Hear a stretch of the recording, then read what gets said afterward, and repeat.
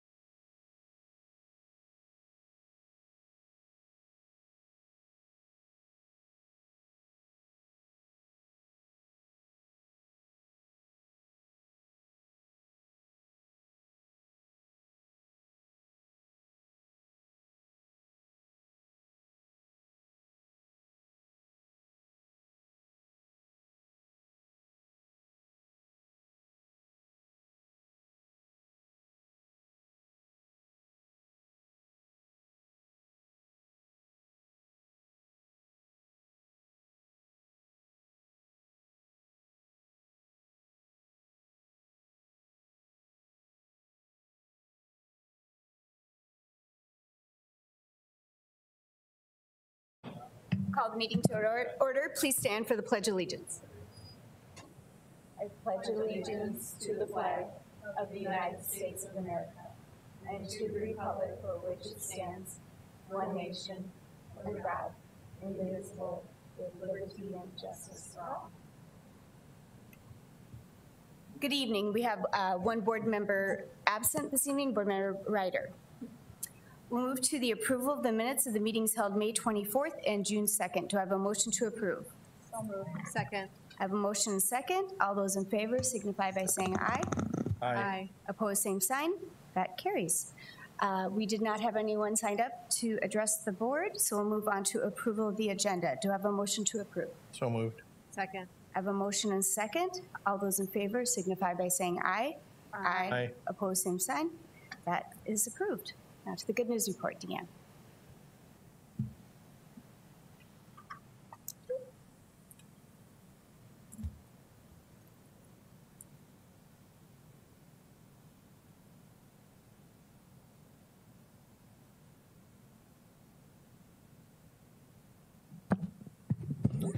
Good evening. Tonight I'm here to launch our first official action of the Sioux Falls School District 150th anniversary. As you know, we were established July 3rd, 1871. And so during the 21-22 school year, we will be celebrating in a variety of different ways. And tonight I bring to you the results of our committee meeting and a suggestion that our committee had for us as a way to celebrate the past and also the future. So we are going with the theme, Rooted in the Past, Reaching for the Future. And that theme was developed one of our committee members, Dina Barth, had tossed around, and she just said a phrase on a whim of rooted in the past, and we couldn't quite come up with the next piece of it. But Dina is credited with starting or planting the seed, if you will, for the theme for our 150th anniversary. Then we came up with our logo, which we showed you previously, a tree, and that tree has definite significance. We wanted to plant a tree on the property of every school in Sioux Falls and every school district property, if you will. And we will be doing that in September of 2021, so a couple of months from now. And tonight we are launching the opportunity for the community or individuals, groups, anyone who is interested to sponsor a tree at a particular location. You can choose the location you would like to donate the tree and have a stake or a plaque there that has a name written on it and who it's given in memory of and such. We are looking to plant 2 to 3 inch trees at each of our locations, and we'll need some planting supplies as well. Those trees need water, and so we'll be doing some watering bags and things like that as well. So out on our website, you can see we have that sponsorship location prominently placed, and if you click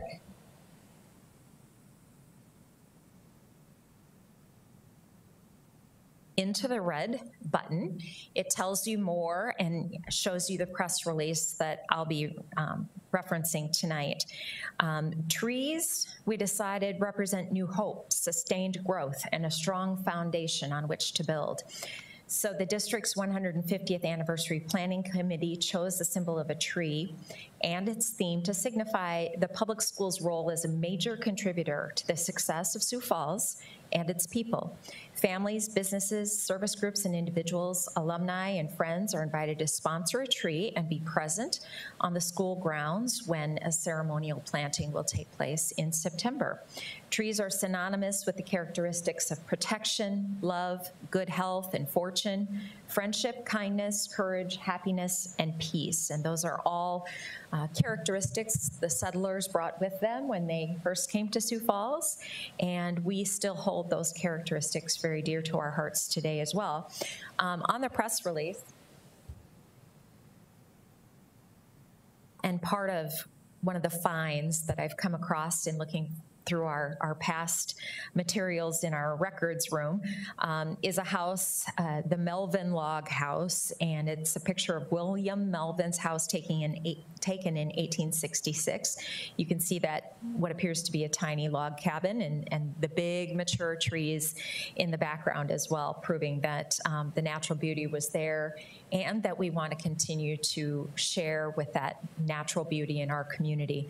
With the number of trees that are having to be taken down because of the emerald ash borer, we thought planting a tree for the future and the significance that that has would be a way that we can contribute and give back to our community in general. So we invite folks who are interested to donate a tree in memory of someone, in honor of someone.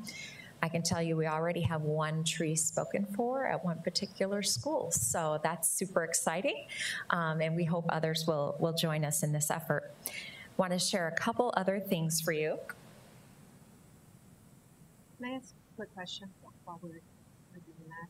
I'm assuming you're talking diameter of the tree. 2 to 3 inch diameter tree. Yes, diameter. Yes. It will be in September. We've consulted with our tree expert, Jeff Kreider, and so he's getting some quotes on some bagged and burlapped trees that would be perfect for planting at that period of time. Thank you. Not 2 to 3 inch trees. Thank you. Just yes. for those who thank may you be so listening much. at home.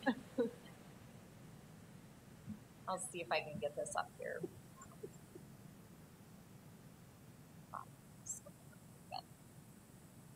Well, anyway,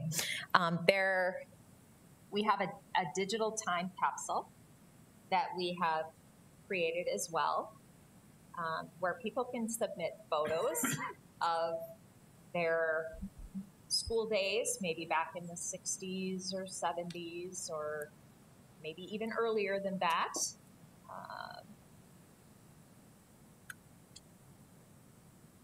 And so if people would like to submit pictures, they can do so in a digital time capsule.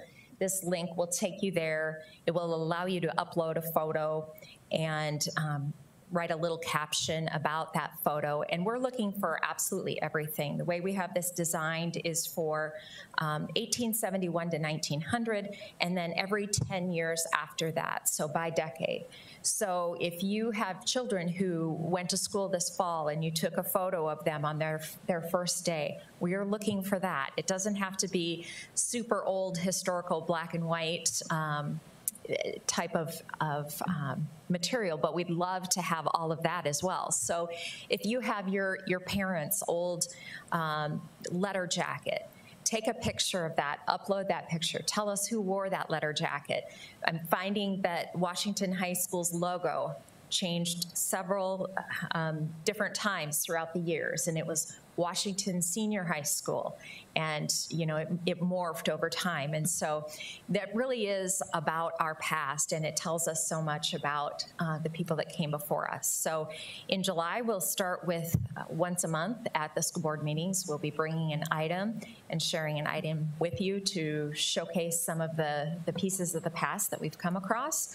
But really, it's been a great opportunity to really dig into the historical archives of the district. And I have to give credit, last time you asked me who is all on the planning committee, and I didn't have everyone's name, so I'm going to share those now. Ann Smith, who is a former administrator with the district, Jeff Herbert, who was a longtime teacher at Washington High School and the Washington High custodian of records over there, if you will. He's still very involved in the Washington High School all school reunions and the pavilion and such. I mentioned Dina Barth, a former school board member and a former teacher. Allison Struck, the Education Foundation is helping to support us as well in communication of the tree sponsorships and just the 150th in general. Michelle Walter, who works at Avera and is a graduate of our school district as well as her children. David Jall, who has children in the Sioux Falls School District as well, and came to us as a refugee and has a wonderful story of success in our community. And Ruth Parkhurst, who is a community advocate, and I think Todd knows her as well. She's been a great supporter, has been a very involved parent in PTAs at Pettigrew, Memorial, and Roosevelt. So really great ideas, and anything you see coming out of this 150th anniversary, these events were really formulated by this group of people who thought it would be great to have the symbol of a tree to carry us through. I also just heard from Lowell Elementary. They're celebrating their 130th anniversary this year.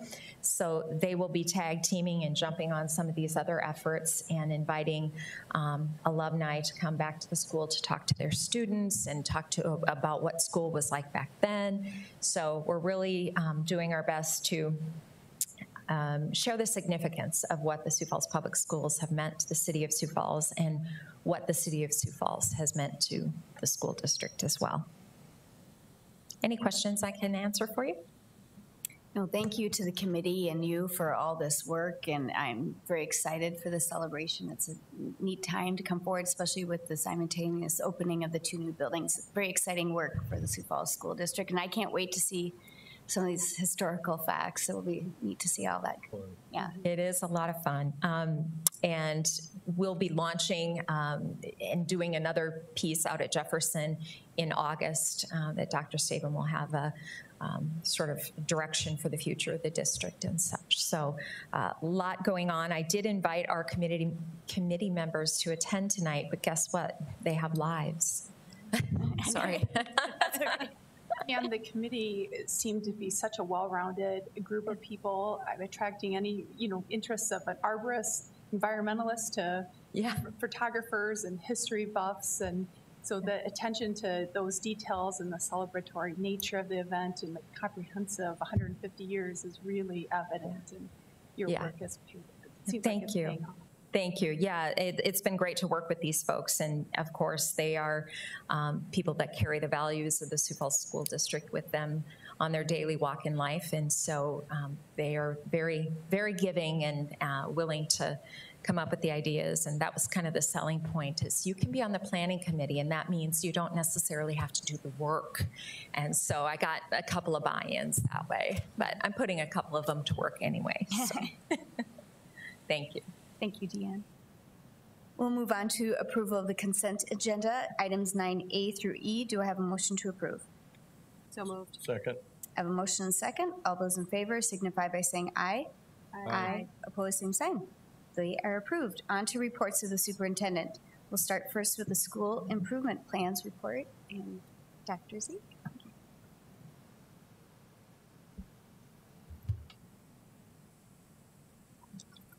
Good afternoon. I have 2 reports for you today, school improvement plans and then the federal consolidated application. 2 for 1 special tonight. The first is the school improvement plans, and I will say that the building leadership teams worked very hard on their plans in a short period of time to look at the data and to develop plans for next year to help improve student learning. And that is a requirement of the school accreditation and Title I accountability. They used a new template this year, which is a Plan, Do, Study, Act, which I think lays it out really nicely. It's clear, it's easy to read, and it will be something that they can follow throughout the year as they roll through the data and make adjustments as needed. The plans guide the schools' work to meet the goals set forth by the South Dakota Department of Education and our district priority academic success. One of the 4 initiatives, Sioux Falls System of Supports, Future Ready Learning, and College and Career Readiness, Targeted Professional Development, and Cultural Sensitive Practices. That is it for school improvement plans. I just want to say, for the improvement plans will be up on the district website, but as a parent, this is such a better way that we're going to do it. It's much more transparent. It's much more, better concise to how you can go look at your individual school instead of this huge spreadsheet of information and see what they're doing and compare them to other schools. Much easier to read. So thank you. I know it was a lot of work to do a new template and get the buy-in from the building administrators to make a change like this, because change is hard for everyone. But it's much better for us as a board and for our community members who would like to look at this to read. So thank you for putting that effort in. So Welcome. From all the building leadership teams, you're very welcome. any other questions for Dr. Z? Seeing none, do I have a motion? Is that it for the report? For that one. Yeah, well, we better. Would you like to acknowledge that one? Do I have a motion to approve the individual school improvement plan? So moved. Second. I have a motion and a second. Any other questions or follow-up with Dr. Z? Seeing none, all those in favor of approving the individual school improvement plan signify by saying aye. Aye. Opposed, same sign. Those are approved. Thank you. Report number 2, the federal consolidated application, which is our grant that we write to receive funds to help out. And we write for Title I, Title II, Title III, and Title IV, and I'll talk about those in just a moment. First, the allocation amounts for the last 3 years. Put 3 years in there so you can see the fluctuation. There's a reason for the fluctuation. There are several factors. One is census data comes in, and also then formula counts. So once they have these, plus some other things, then an allocation is determined by the state that receives from the federal government. And if you look at the formula, you key in on Title I, Part C, which, by the way, we don't have yet. That still has to come down from the federal government. Once it does, then the state will give us our allocation. But that one's based upon the number of migrant students, as well as other districts in the state that write for this grant. So if there are more districts out there, then we will receive less of that pie. And you look at Title I, it's gone down, and then it went up again this year to about 5.5 million. Again, Title I Part C, we're still waiting on that. Title I Part D is steady, around $260-some thousand. Title II Part A is up from last year, a couple of $100,000. And Title III, our English learners, is down from last year. And then Title IV at $573,000. I will note that Title IV usually follows Title I the year later. So you can see that there was a dip last year in Title I, so there's a dip this year in Title IV. Title I funding recipients will include our 10 elementary title schools, including the Immersion Center, Bridges at Horace Mann, Hawthorne, Terry Redland, Lowell, Laura B. Anderson, Garfield, Hayward, Cleveland, and Annie Sullivan. And those are schools with high rates of poverty. And we need funds to help them out, and what we've done for our request is class size reduction in kindergarten and first grade, which brings our class size to about 18 to 20 in those grades. SIPS reading intervention teachers to help struggling readers. We have 217 preschool sites or slots. We fund instructional coaches. We fund English learner teachers, behavior supports and training for teachers. We have social workers. And then private schools do get their equitable services from there, and all based upon free or reduced lunch status. Title I Part C focuses on migrant education, homeschool liaison, school home liaisons, parent university. We have preschool slots for them as well, and then tuition for high school, summer school for those who qualify, and professional development. Funding for Title D, neglected and delinquent students. We have a reading teacher at Summit Oaks. That's located at Lutheran Social Services up on North 4th. We have a math teacher at the Juvenile Detention Center, and that math teacher is half-time there and is also the transition coordinator for those programs. And we have dropout and prevention success coordinators at the high schools. Title IIA is about ensuring excellent teaching, professional development. We hire instructional coaches at the elementary. We have Boys Town training for classroom management and behavior. The Teacher Pathway Program is in the high schools, and that's really targeting on those students in the high school who maybe want to dip their toe into education. It gives them an opportunity to experience. And we have professional development, and then again, equitable services for private schools, but in this case, it's on total enrollment. Title III focuses in on support for those English learners. education assistants at middle and high school. We have an EL instructional coach, SIOP training, which is an acronym for best practices in EL teaching. Tuition and supplies for the ENL endorsement, that is English as a new language. So teachers can get that endorsement. And then again, equitable services for private schools, all based upon students who take the WIDA access test, which would be EL students. And then Title IV has 3 buckets. First, to improve conditions for learning. Second, ensure a well-rounded education. And 3, enhance the use of technology. In improving conditions, we have the Eagle Vision program at George McGovern, which is like a Tier 2 behavioral program. Joe Foss program has a counselor, and we have success coordinators at Whittier and McGovern. And in ensuring a well-rounded education, we have SIPS teachers. Our SIPS teachers have a coach, and we also have some fees paid for through for the AP exams. In technology, we have our Schoology learning management system at the middle school level to help support teacher development and staff development and student learning. And again, equitable services for the private schools based upon total enrollment. Could you go back to the chart with the funding for the 3-year? Thank you. So on just a couple questions. On the migrant, do we have an idea approximately when that funding will be announced from the state? I do not know for right now. They haven't disclosed that. Okay. And then on the Title III, does that also follow Title I Part A? I see the dip in that for the 3rd year. Is that based on numbers of enrolled students who are English language learners, or how is that formulated? Yeah, based upon, again, 2 things. One is, well, let's just say it's the WIDA test, along with the allocation that comes from the federal government. Okay. So Congress will, that feds, and then that will come down to the state. So there's no pie that gets shrunk if there's, say, more ELL students throughout the state, then our pie becomes smaller because the percentages. It's my understanding that one would only be for Title I-C in migrant. Just wanted on that. Okay. Thank you very much. Any other questions for Dr. Z? Thank you for all your work in getting these applications ready, and we all know documentation of these are not easy, and it takes a lot of teamwork and herding of information from various people on a deadline, so thank you for all the efforts of your teams for getting this done. Okay. President Mickelson, I would just like to take a moment of privilege and commend Dr. Zeke.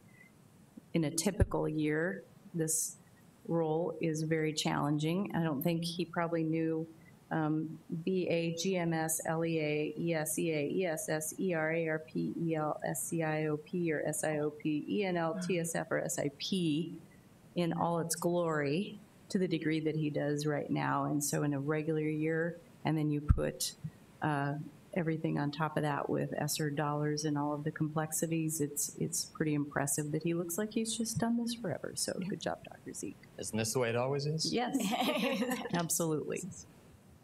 Well, thank you. Do I have a motion to approve the federal consolidated report? So moved. Do I have a second? Second. I have a motion second. All those in favor signify by saying aye. Aye. Aye. Opposed, same sign. We move on to the public hearing on the waiver request for Spanish 1. Dr. Boyson, thank you. Good evening. I'm here for a public hearing on the request to renew the Spanish 1 waiver with the Department of Education. Sioux Falls District has held a waiver to allow students to take that Spanish 1 exemption, that course, that test before in 8th grade. And we just like to renew that waiver for that course equivalency exam for all 4 high schools and students that are in middle school. If the waiver is approved, it's good from July 1, 2021 till June 30th, 2026. And so we're holding the public hearing tonight, and we ask that you authorize the administration to proceed with the application for the waiver. Okay, I'll open up the public hearing. Would anyone like to address any questions to Dr. Boyson or the board? Seeing none, I will close the public hearing. Do any board members have any questions or comments for Dr. Boyson? Seeing none, do I have a motion to acknowledge the public hearing and authorize the consideration to proceed with the application for a waiver from administrative rules. So moved. Second? Second. I have a motion second. All those in favor of the acknowledgement signify by saying aye. Aye. Opposed, same sign. Thank you. That is approved. Any other information for good of the meeting or questions? Seeing none, let's see. The next meeting will be Board Member Tolke's last meeting, June, and then July we will have Mr. Murin on the board. So that will be the transition and start of the new fiscal year for the school district, just for information. So thank you. Do I have a motion to adjourn? So moved. Second. I have a motion second. All those who are in favor of the motion of adjournment signify by saying aye. Aye. Aye. Opposed, same sign. We are adjourned. Thank you.